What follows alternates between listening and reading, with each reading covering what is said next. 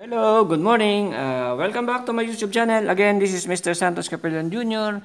wishing you a good day. Now, what I'm going to do today, I will just give you an idea how are you going to install a flow switch, water flow switch. Okay, so this is a water flow switch. This is Honeywell water flow switch. The purpose of this is to monitor if there is water flow if the pump is working. Okay, so as a BMS engineer, you will be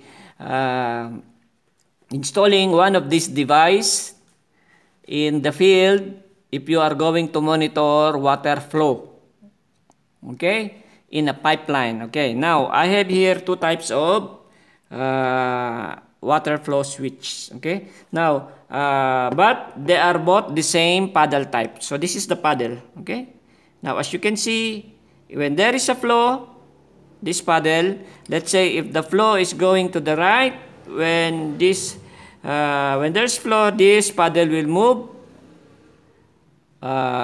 going to the flow direction. Then it will close the normally open contact and it will open the normally closed contact. As a BMS engineer, I'm always using the normally open contact. Now, as you can see here in the flow switch, there are only three connections. One will be the common, then a normally open contact, and a normally closed contact. Okay, so I'm using normally open contact. Now, how are you going to wire this into your DDC panel or into your I/O module? Then it is very simple.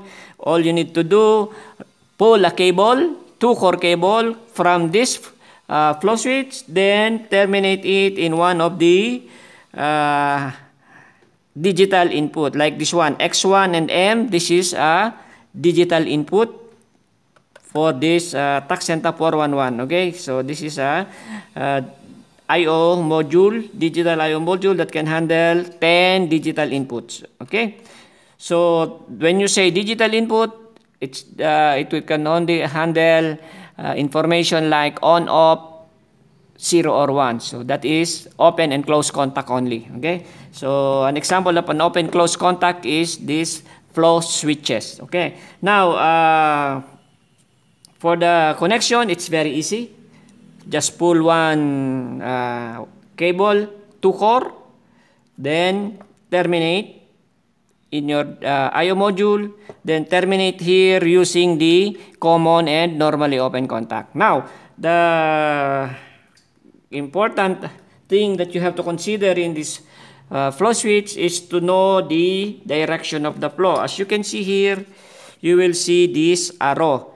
Okay, so this arrow shows that it should be mounted, or meaning the flow should be going to the right direction. Okay, so if the water pushes this to the right, so it will close the contact. Okay, now likewise this one also, you will, as you can see here, so the direction of the flow should be like this. Okay, so when this one moves like that, then it will close the normally open contact, then you will get a flow status. Now, for the mounting of this, since you are going to install this in a pipeline, make sure that you will select the flow switch that can withstand the pressure of the system. If the pipe is PN25, then you have to select also a flow switch that is PN25. If it is PN16, then you can select PN16. Okay,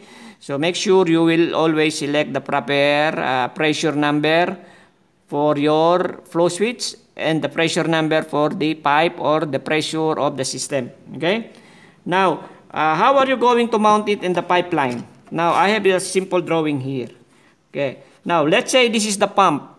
Now, first, you have to consider that you have to look for a straight pipe.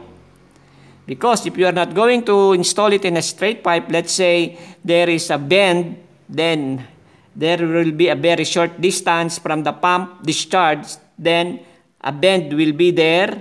Then if you don't have enough straight pipe, then you might encounter problem. Because the tendency, if you will not install it in a straight pipe, most likely you can have 5 to 1 meter from the pump.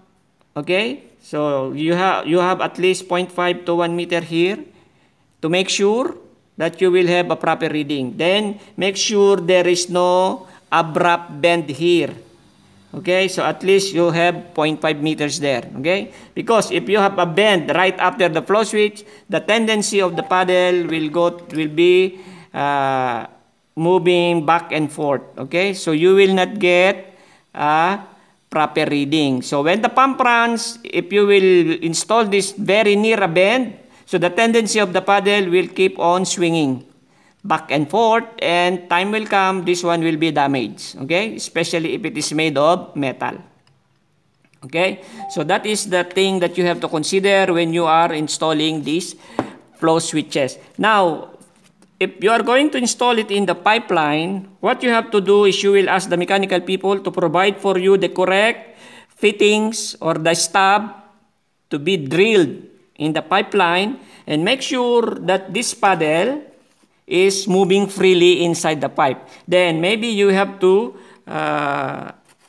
decrease the length of the paddle based on the size of your pipe. Okay, so always bear in mind that you install in the site this flow switch, make sure you have a minimum straight pipe so that your paddle will give you the correct status if there is water flow. Okay, so this is very simple field device for BMS for water flow monitoring, and the connection is very simple. 3 terminals, 1 normally open, 1 normally closed, and 1 common. Use normally open contact, just like what I'm using when I'm doing the installation. Then just pull 1 cable here, 2 core, use normally open contact, then terminate in one of your digital input or universal input in your I/O module. Then the programming, later on I will show you how are you going to configure these digital points when you are doing the control logic programming. Okay, so once again, thank you very much, and I do hope you have learned something today.